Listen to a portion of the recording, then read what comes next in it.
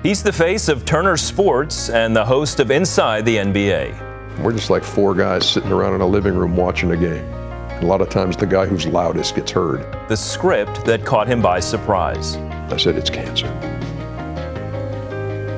I mean, I don't know how else to come out and say it. That and more on today's 700 Club Interactive. Good morning and welcome to the show. Well, if you've watched a major sporting event over the past 30 years, chances are you know broadcaster Ernie Johnson. Recently, reporter Will Dawson sat down with Ernie to discuss life's unscripted moments away from the cameras. Take a look. He's one of the most respected broadcasters in sports.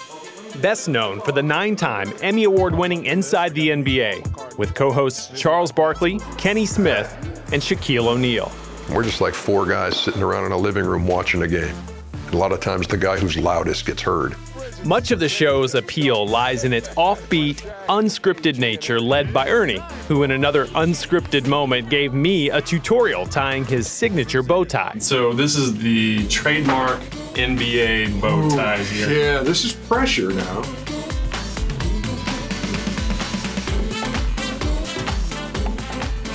That's one take. I mean to tell you, that was ice water in the veins.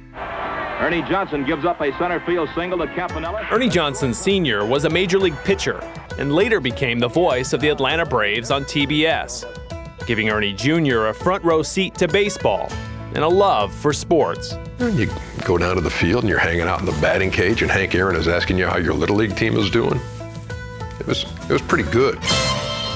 Good morning, now 8:25 and 40. Ernie would follow in his father's footsteps, not in baseball, but in broadcasting, working his way up through small market stations.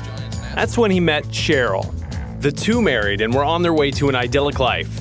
In 1990, Ernie got his big break when TNT asked him to become the NBA host. On the outside, it would appear that we've got it all, and I've kind of followed my script at that point. Beautiful wife, great job, a boy and a girl that we had. You know, why mess with this? That's when the scripted life became unscripted. Cheryl sees this ABC special on 2020 about these Romanian orphans being warehoused, especially the ones with disabilities. I said, I think we're supposed to adopt a Romanian child. And he laughed. She kind of shook my head at first, like, oh, then I was like, you're serious? We had told the adoption agency we're looking for a little girl under a year old, no permanent handicaps, that we could give a fresh start in the United States. Turns out the first child that she sees at an orphanage is this little boy who's almost 3. And his legs were curled up and he couldn't speak and he was terrified of everything. And I called Ernie from Romania that night and I said, well, I saw this little boy and he doesn't meet any of the criteria, but I don't think I can live my life wondering what happens to him. And I can hear in her voice that her heart has been moved in a way I've never seen it. I said, bring him home. Michael Johnson came home in 1991 and was diagnosed with muscular dystrophy. Doctors said he would never talk and he would never bond with anyone. He walked, he certainly talks, and he bonds with everybody. Through all this, he becomes this remarkable influence on people because he's got this tremendous spirit. 2 years later, Ernie and Cheryl adopted again. And while life at home and work were busy, Ernie's career couldn't have been better. The only thing missing was church. Ernie thought it would be good for the kids. Turned out he was the one affected. And we walk in, and within the first 2 weeks, I was getting pierced. And the more I heard, and the mere fact that I was opening the Bible at the age of 41, why have I kept this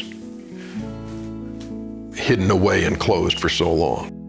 And so it basically went from a me-centered existence to a Christ-centered existence. 2003 was a big year for the NBA on TNT. They would televise their first All-Star game, and Ernie couldn't have been more excited. But just days before the game, Ernie discovered something that would make 2003 a big year for all the wrong reasons. And I'm shaving on this side, and I could see a bump that would rate when I made my face like this to do this. And I said, that's strange. I came up with a million different things that it could be. I said, it'll go away on its own. And it didn't. So Ernie finally decided to get it checked out. He thought it was what's called a benign parotid tumor.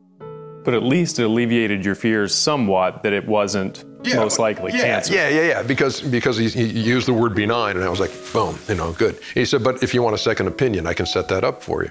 The second opinion confirmed his worst fears. Ernie had non-Hodgkin's lymphoma, an incurable but treatable form of cancer. And now he had to break the news to Cheryl and his kids. I said, it's cancer. I mean, I don't know how else to come out and say it. I don't wish that on any person. He was scared, and we were all scared. Ernie sought advice from his pastor, but he really just wanted to vent. I said, Kevin, right now, what I want to do is punch God right in the nose. Now, where are we right now? Are we trust with a question mark? And he's writing this stuff down on a brown Starbucks napkin. Are we going to trust God if? We're going to trust God when?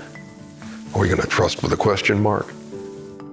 Or are we going to trust God, period? And we're looking at John 9. And I'm looking at Jesus and the disciples with the blind man at the side of the road. But Jesus is basically saying, you're asking the wrong thing, guys. Not why did this happen? How's my Father going to use it?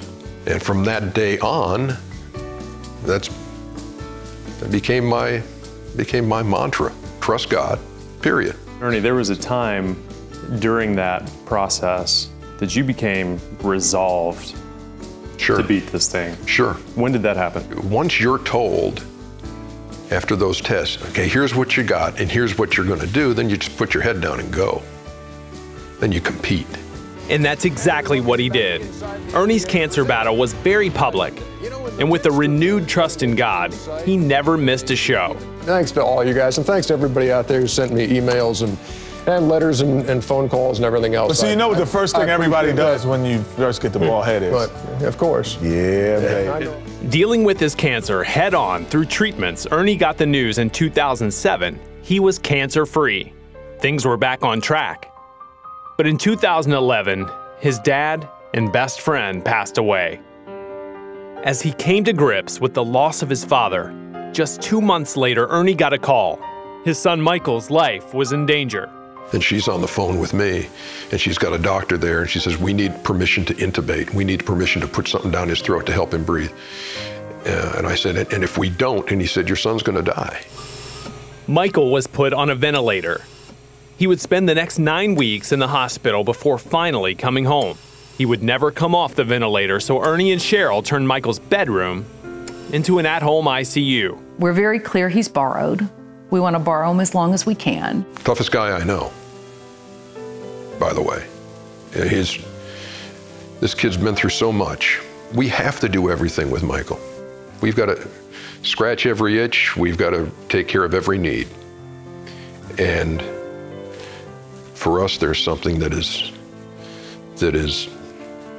deeply spiritual there, because you wake up in the morning to serve. And while Cheryl and I have, went into the whole adoption thing saying maybe we can do something for somebody else to give them a better life. He's done more for us than we've done for him. In his new book, Unscripted, Ernie reflects on his own story and the lessons he's learned along the way.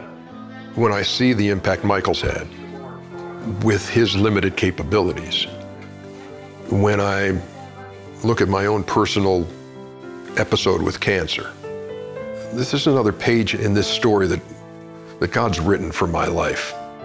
When you've seen what he's done in the past, I say, okay, I'm going to trust again. I'm not going to trust if. Hey, God, if this test comes back okay, you and me, we're boys. Nah, it's not a question mark, not a comma, not an if, not a when. It's trust God, period.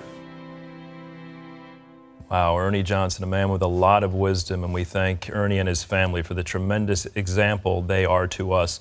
And reporter Will Dawson is with us now, and Will's wearing his bow tie. I guess that was, you learned that from Ernie himself. Well, Ernie Johnson is a bow tie Jedi, and I guess if I carry that terrible analogy further, I was the apprentice, he was Master Yoda, and you really, if you put one of these things on, you almost have to have the Force to do it. Did you know how to do it before you met with Ernie? I had tried it a few times, actually owned a bow tie or two of my own, and yeah, no, it's not a clip-on. I'm telling you.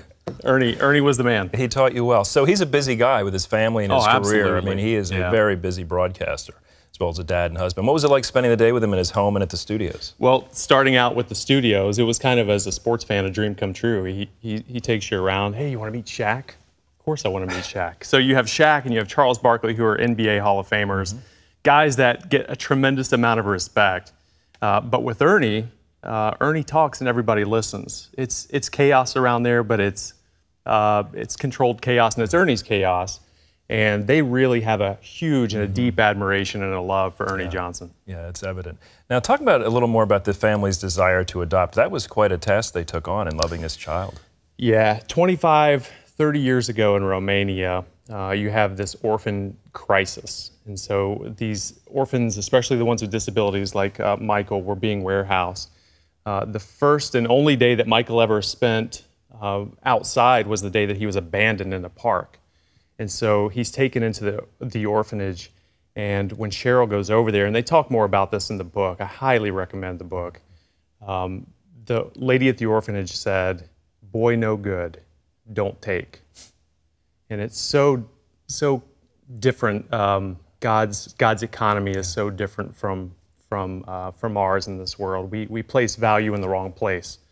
God says every life is valuable, and if you ask Ernie, he's going to tell you, especially, and I met Michael, that he's a tremendous young man. What do you think Ernie meant when he said that Michael just has this tremendous spirit? Because someone may see the story and not see a whole lot of communication going on there. Sure.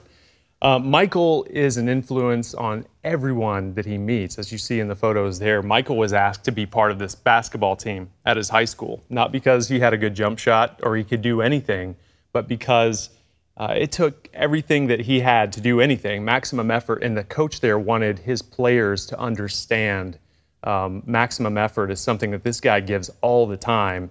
And read the book, he turns out to have a huge impact on all these guys' lives. I was really given a lot to think about when Ernie Johnson talked about the cancer diagnosis and John 9 and that napkin moment when he's writing about trusting God. That's powerful stuff. Absolutely, and Ernie is a guy he's just a regular guy. Spending time with him, you see that. He's like a guy that you would go over to his house after church, he and his wife Cheryl. But trusting God, trust God period, through the ups and downs of life. I also think about adoption, Andrew, and how Michael was rejected by the orphanage, should have been rejected at the beginning, but again, in God's economy, Jesus was despised and rejected by men, Isaiah 53, and he has a lot to say about adoption. And for us as believers, that's who we were before we came to Christ. He put his love, he set his love on us, and as a result, called us into his kingdom. It's a beautiful story. Michael's story, Ernie's story, is just a beautiful testament to loving God and trusting God in the hard times. Very special family. And finally, Ernie was heartbroken at his father's death in 2011. They had a very close relationship, didn't they? Absolutely. Yeah, if you were a kid like me and like you, guys our age, you remember before ESPN or when ESPN just got started, if you wanted to watch a baseball game during the week on a Tuesday night, you're either tuning into WGN or TBS. TBS. And his voice was the voice of the Atlanta Braves, America's team. And actually, my love for baseball, his voice was the soundtrack of that at a young age. So he and his father were so close. And again, I bought this book for my dad for his birthday just a couple of days ago.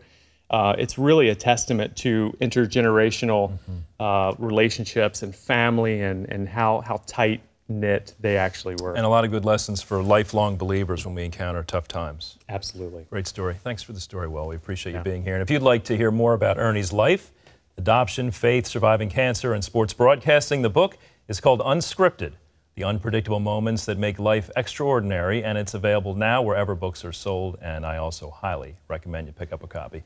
Well, coming up, she's passing on a legacy through the power of Superbook.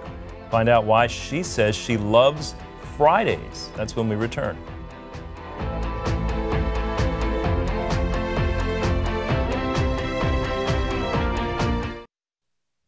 For Joanna Alexander, Superbook gives her a chance to see the heroes of the Bible in action, and it also gives her something fun to do with her family every week.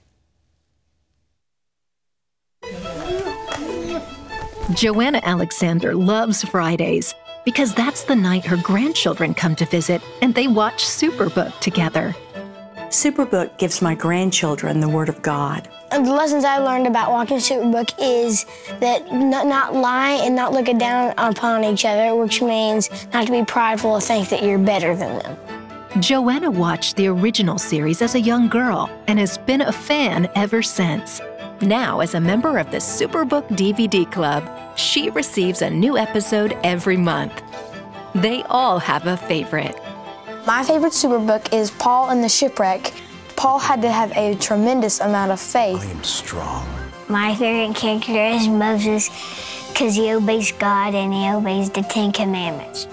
And every story teaches a different life lesson. I was watching Jacob and Esau and I learned to not aggravate my brothers because I do it all the time. That is true. Yeah. This Friday night, there were extra smiles. Oh my goodness, look at that! Because everyone got a new Superbook toy. That's Pharaoh. Awesome! It's not just the Word of God in your children. It's the Word of God in generations to come. And I am very grateful to Superbook for that. My family loves Superbook. I have 3 children, and they love to watch the new episode when it comes in. It leads to great discussions for our family about the lessons in the Bible, the people in the Bible. I highly recommend it. And when you join the Superbook DVD Club, you will receive 3 copies of the newest episode of Superbook for your gift of only $25. Every 4 weeks, you'll be one of the first to receive each new Superbook episode. And when you join today, we're going to send you 3 copies of our newest episode, Lazarus, and 3 bonus DVDs of The Last Supper, and 3 bonus DVDs of He is Risen. And that'll be 9 DVDs for only $25 when you join the Superbook DVD Club today. And of course, want to let you know DVD Club members can stream all episodes of Season 1 and Season 2 for free. Just give us a call at 800-700-7000 or go to cbn.com to join the Superbook DVD Club now. Well, up next, a pastor who began losing his mind to dementia. Find out how he was miraculously healed. And I want to pray for you when we come back, so please stay with us.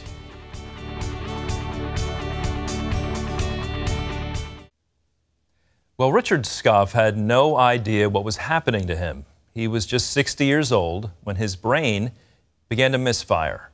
Richard chalked it up to senior moments and denied anything was seriously wrong until it cost him his job. Pastor Richard Scoff kept a secret from his wife and from his church. I was having trouble writing checks and dialing the phone, and I wasn't getting anything done. I would go to church and just lock myself in the office and not even answer the phone, not see anybody. And for a pastor, that's a hard thing. I thought it was an emotional problem. Like I thought, he's not caring, or we're not connecting like we used to. What's going on here? It soon became evident to the church board that something was wrong with their pastor. Gina Clausen remembers what it was like to talk to Richard. He would get fixated on things, and you'd have a conversation and you'd think, something's not right here.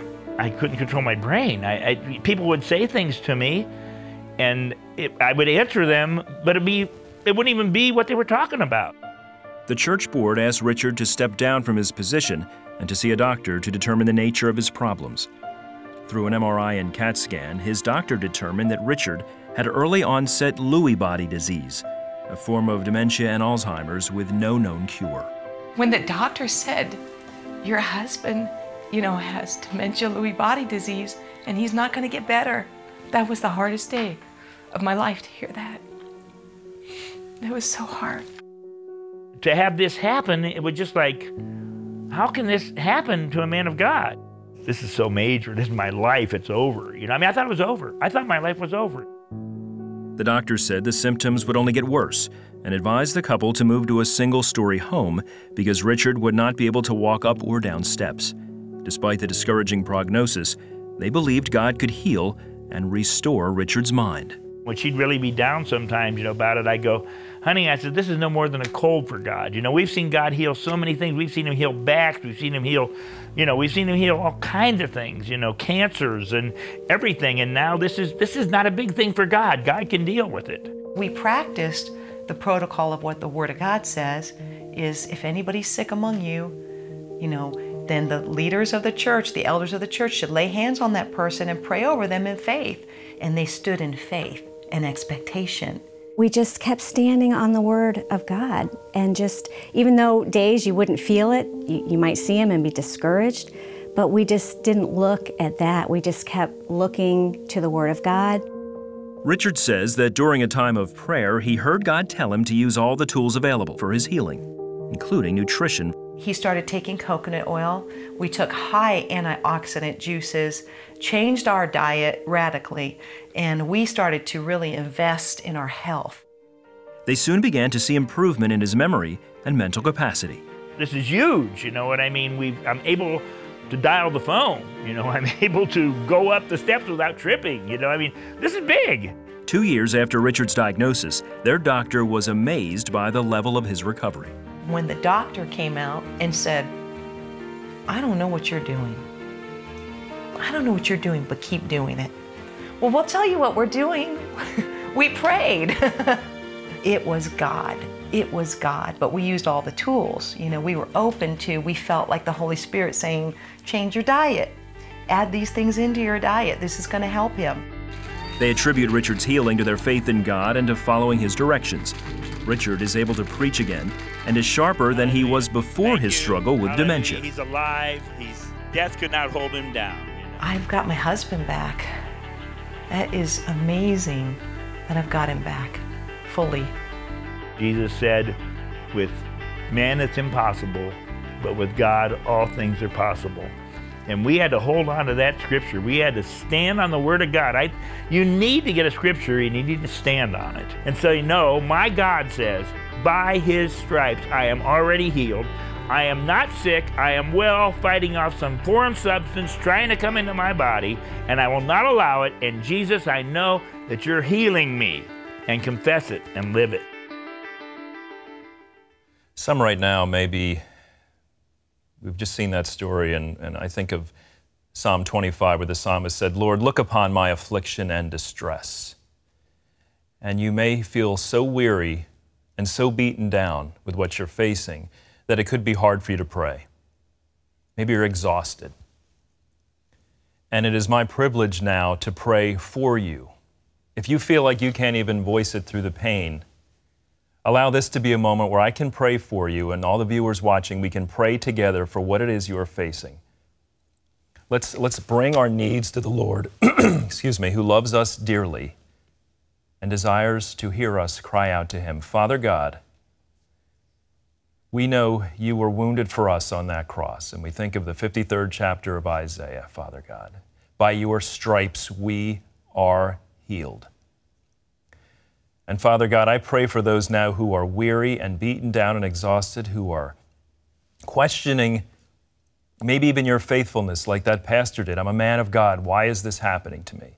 So Father God, help us understand in the midst of our circumstances what your plan is and where you are, Father God. We know you are a faithful, loving God, but Lord, in some moments, it can be difficult to trust. So Lord, we think of the cross, and that's where the power is. We think of your death, and we think of your resurrection, Father God, that you defeated death. And now, in the name of Jesus, I speak healing upon the people crying out for physical healing. If you need physical healing now, touch that part of your body or name it. Father God, you see the need, you see the hurt, Lord God, but you see the mustard seed of faith as well. And I pray right now that your Holy Spirit will minister to those in desperate need of healing and of hope. For those who have lost hope, Father God, let us focus on the cross and your resurrection and your love for humanity. Thank you, Almighty Father, for sending your Son, Jesus, to die for us so we could spend eternity with you. Thank you for hearing our prayers in Jesus' name. Amen. We leave you with Ephesians chapter 1, verse 5, a great reminder. He predestined us for adoption to himself as sons through Jesus Christ, according to the purpose of his will.